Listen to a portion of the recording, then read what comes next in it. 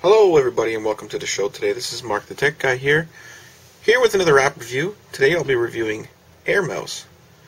It's a mouse that you can control wirelessly through Wi-Fi. So I'm going to go ahead and get right into it.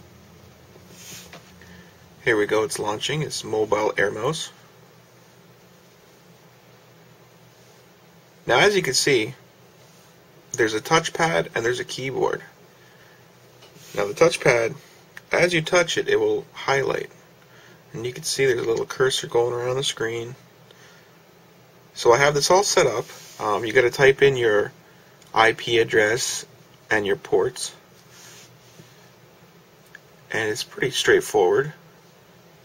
So yeah, you can click on anything you want. You put it on your iPhone. And yeah, you can click on whatever you want, and then down below you got your keyboard. You can open up a web page. You can type in it,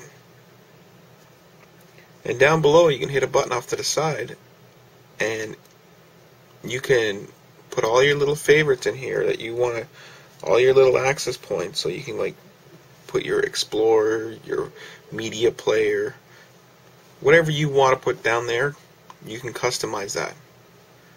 Your music, you name it, you can control it with this. It's a wireless mouse in your hands.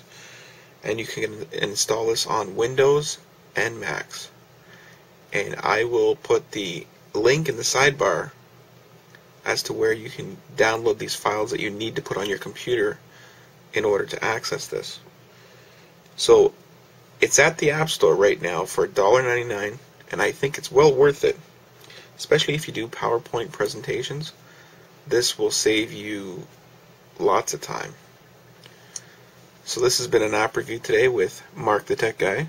If you found this review helpful, please rate, comment, and subscribe. Thanks for watching, and I'll see you next time.